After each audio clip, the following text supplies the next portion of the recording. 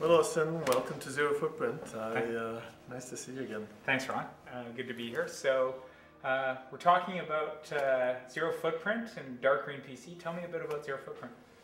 Well, Zero Footprint is really an organization on the web that's targeting people across the planet around reducing their footprint. So we are building initiatives and infrastructure, making a massive change by linking people across the planet on goals that will reduce their footprint.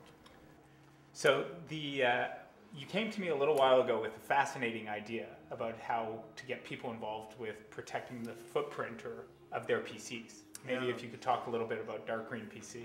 Well, it's astounding when you start to look at small things and how they add up, what a difference things can make. So for example, one of the things that really blew me away was when we started counting what would happen to the world if everybody switched off their screensaver.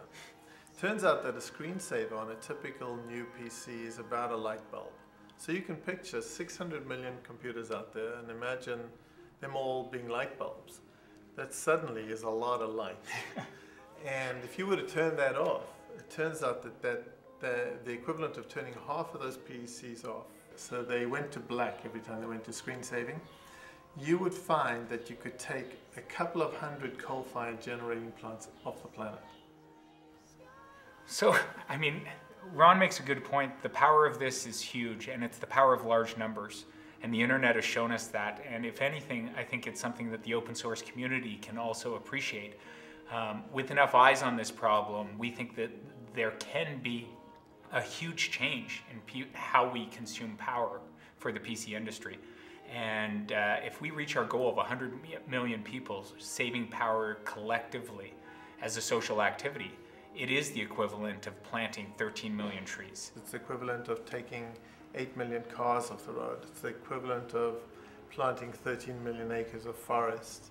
So this is quite massive. It's really, it's significant. And imagine being part of a community that took enough electricity off the grid to light 50 million homes.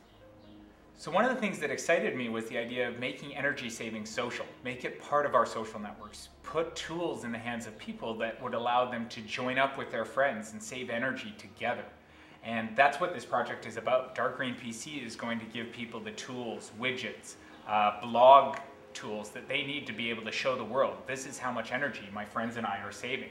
And collectively, as Ron mentioned, we can actually save enough energy together to be able to really change the way the planet goes.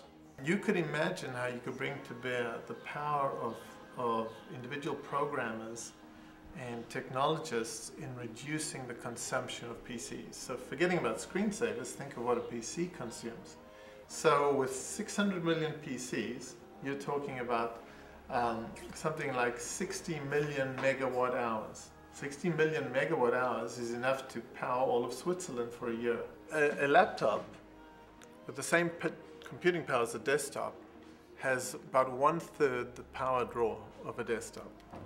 And you'd say, well, is there any good reason for this? The only reason that occurs is because electricity is invisible to us. We plug a desktop in the wall, we never see what it uses. But when we use a laptop, we're sitting on a plane, and if that thing flakes out, we're in trouble. So we've taken care about power for laptops. So if you took that exact same technology and you made every desktop as efficient as a laptop, lo and behold, you save 2/3 of all the power of all the PCs in the world. So DarkGreenPC is really about making the saving of energy a social activity. We think we can get a large number of people involved in saving energy collectively. And so the best opportunity was around computers and getting everyone involved in just turning off their computers at the same time and being able to report that in. We now have a funded project. It will be a non-profit, community-driven project called DarkGreenPC. Zero Footprint will be hosting and sponsoring it.